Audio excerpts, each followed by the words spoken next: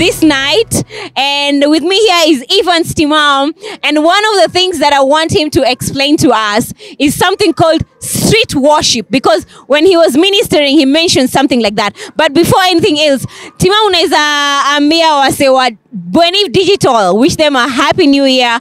And then a brief introduction about yourself. What's up, Bwenieve Digital audience? Somebody watchers. Family. Yes. What's up, maze? Mimi naitwa Timam, Evans, na nimeokoka zaidi ya yote. Na I'm a street worshipper, hivyo ndio watu wananiita. So nafanya muziki inaitwa ibada kitaa. Wow. Yeah, so tuna worship lakini tuna worship in Sheng. Tunajaribu kuonesha watu God anasikia languages zote. Na hata hiyo yenye unaongelesha mabeste nayo pia anaweza isikia ukimwendea nayo. Yeah. As an artist saying that you do street worship and unatumia language kama Sheng and everything, have you faced any backlash because that's not the ordinary ministration tumezoea? Kuna challenges zote umeface doing that? Yeah, religion unajua ina dictate mambo inafaa kufanywa venye ilikuwa inafaa kukua yani ama venye imekuwa. So ukikuja na kitu mpya probably inaleta noma kidogo, but pole tu watu wanaikubali tu pole because now Sheng imekuwa ni kama national language, you know. I know.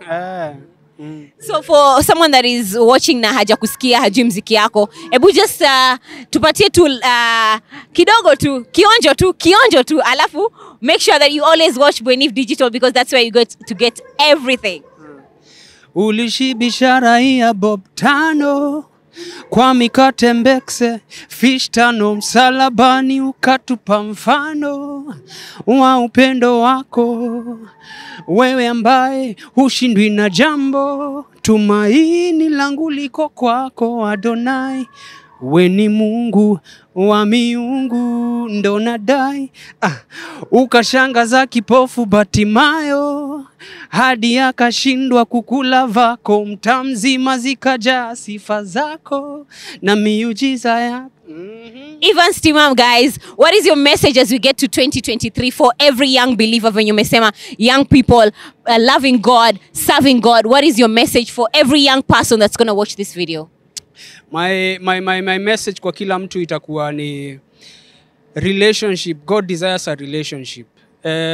Bible inasema in 2 Corinthians inasema ati when Christ died it was God reconciling man to himself. Yani kumaanisha ati God alikuwa anataka relationship. He predestined us to be sons even before the foundations of the world. So to develop your relationship, tuache hiyo religiosity yenye imekuwa, to approach God venye tunataka. The same way huwezi enda kuambia budako, Dad, I come before you, can I do this? As in, God anataka reach out, yani venye tu huko, tu anataka tu come venye tu huko. Exactly. For that one person that has amekuwa na very difficult year, come from COVID, come from a lot of issues, even as a nation, as a people, and there's a young person, yet tumevuka mwaka, it's new year, but ako very discouraged. What would be your message to such a person? Nitamwambia tu life is in seasons and they are not here to stay. So inaweza kuwa labda ilikuwa ni noma 2022, but the fact that you are alive right now, ni ati God, inamaanisha God is not yet done with you. Amazing. Yeah. Well, from EvansTimam and myself, we want to wish you all a happy new year 2023.